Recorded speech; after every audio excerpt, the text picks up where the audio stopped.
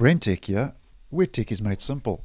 Last year, Microsoft introduced Windows 365 to its commercial customers. So that would be businesses, enterprises, and organizations that were subscribed to Windows 365, which also gave them access to a cloud PC, which I did post a couple of videos on last year back in 2021.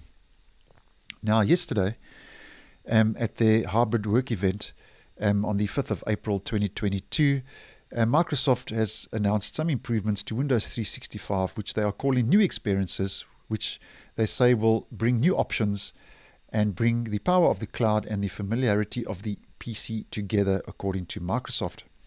Now, what that basically means in a nutshell is that Microsoft is planning to introduce several new cloud-based features that are designed to integrate with the local Windows 11 desktop, as we can see in this screenshot taken from that announcement.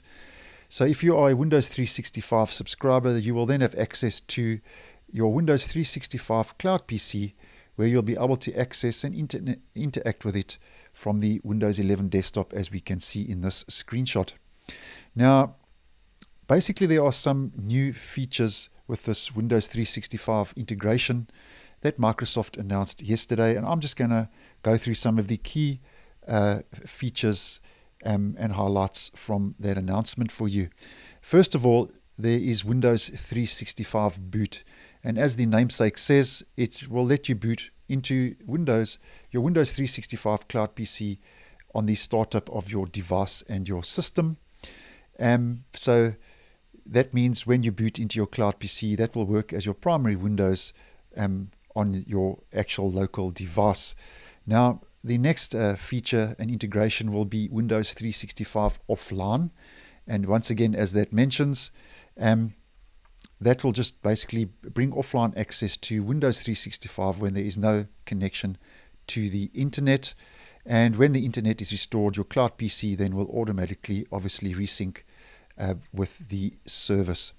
And then the next one is Windows 365 switch, which makes moving between your cloud PC and your local desktop, as we can see in this screenshot once again, using the Windows task switcher. So basically your cloud PC online and your local desktop, you can just switch between them using your task switcher in Windows 11.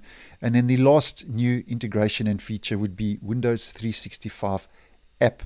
And what this does, according to Microsoft, they say it will add a new option to run the Windows 365 cloud PC from the taskbar or the start menu on Windows devices, and the app will be pre-installed on future Windows 11 releases.